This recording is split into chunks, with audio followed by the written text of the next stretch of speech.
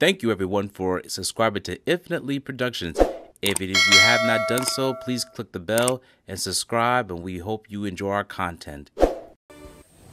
The power of a mob lady has always been defined by the men around her. Virginia Hill succeeded more than most, and yet after the flamboyant life she led with the mob, she was abandoned, left powerless and vulnerable. But that glamorous facade can be alluring. In the 1940s, a Jewish girl on the Lower East Side of Manhattan grew up wanting nothing more than to be just like Virginia Hill. Arlyne Weiss Brickman got her wish. But in becoming a mob lady, she lost everything.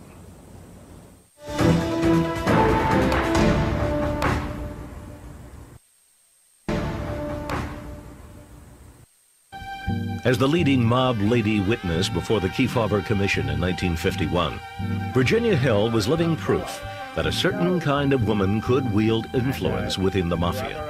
Her performance made a powerful impression on a New York City teenager named Arlyne Weiss.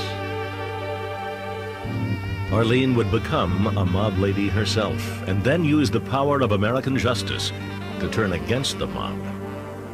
Even as a child growing up on the Lower East Side of Manhattan, Arlyne was no stranger to the world of gangsters.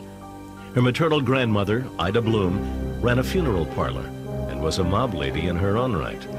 Her place of business was a hangout for Jewish mobsters, many of whom were establishing ties to the traditional Sicilian mafia. She had an undertaking parlor upstairs, and she had the bookmaking concession downstairs, and what they would do is pay her by the week for letting them have the business. They would put the money in the caskets downstairs, and she would take money out of the caskets, like a little pin money. Naturally, grandmother Ida was a big fan of the mafia. She loved them because they were dangerous. And not only were they dangerous, but she made a lot of money with them. So she loved them even better.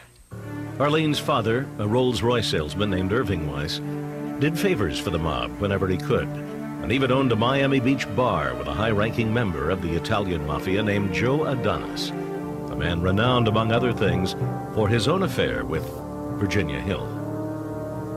Irving Weiss would bet on horses with his mob friends, and while he told his daughter he didn't want her getting mixed up with them, he did nothing to prevent it. I always found myself at the racetrack with my father. I always found myself at the fights with my father. In other words, I was always with my father with all these different men, even though he never wanted me to be around them. But the men wanted to be around Arlyne. They began giving her gifts and money in return for sexual favors. At the age of 14, she met and became involved with a soldier in New York's Bonanno crime family named Tony Mira. For Tony, I would do anything. I didn't even give a shit if I got money. I didn't get money. But over time, Arlyne discovered that the New York wise guys made lousy lovers. I have been around a lot of mob guys, and they are the worst lovers in the world. They don't care if they satisfy you, you have an orgasm or whatever.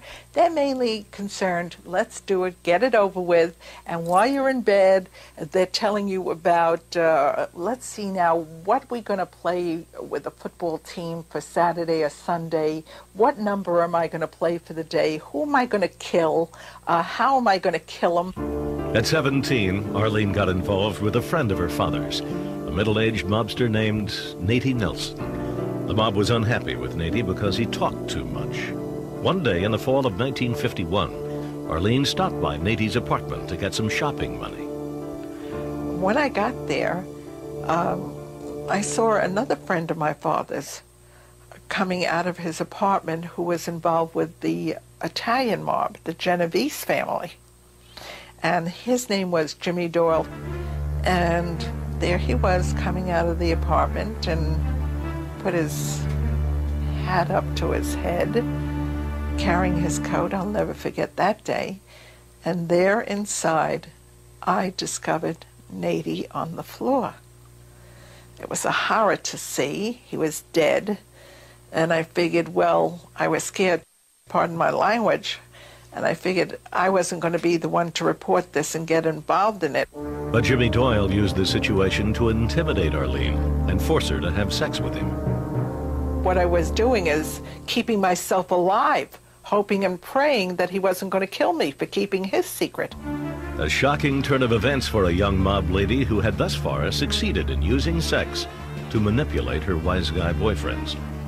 Arlyne was scared enough to make her first, but not final, exit from the mob. In 1956, at the age of 23, she was in a doctor's office getting her 9th abortion. And there, while I was having an abortion, sitting in the office, I met up with the only husband that I ever married, was Norman Brickman. The couple had a baby girl, Leslie. But Arlyne soon discovered that her husband, who worked in the New York garment district, running a fur cleaning business, was not only stealing furs he was supposed to be cleaning, he was also cheating on her. She took revenge by turning him in to the cops.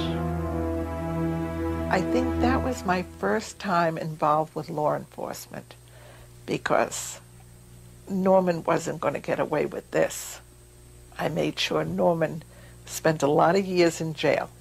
Armed with the lesson that if she ever again needed to take revenge, she could use American justice to exact it, Arlyne returned to her first love, the mob, and did so with a vengeance. Because I used to do all these crazy things, going out with all these different wise guys, running around. I mean, you see women running around with mink coats and nothing on underneath. I did that. With her parents taking care of her baby daughter, Arlyne, the reincarnated mob lady, hit the New York mob party circuit. I used to wear dresses that I couldn't even go to the bathroom in. I couldn't even pick them up. And I gave the best around, and I knew it. So, I mean, nobody could resist me. Arlyne didn't want to marry any of the gangsters. One brush with that institution had been enough. What she wanted was to be a mafia mistress. A mob wife never goes anywhere. You got to really feel sorry for her. A mob mistress is a woman that goes out with a married man, knows everything about his business, must keep her mouth shut, and for keeping her mouth shut, she's well paid. Arlyne made it a point to sleep with members of every one of New York's 5 major crime families, including mob boss Joe Colombo. It was a calculated move that I could get involved with every one of them, and that they would always do me a favor. I was very good to them, and they would always do me a favor, I thought. Thank you for watching this video. Please subscribe to our channel and check out more content. Feel free to give us your feedback and suggestions on who we should do next in the comments. This is Infinitely Productions. We love ya.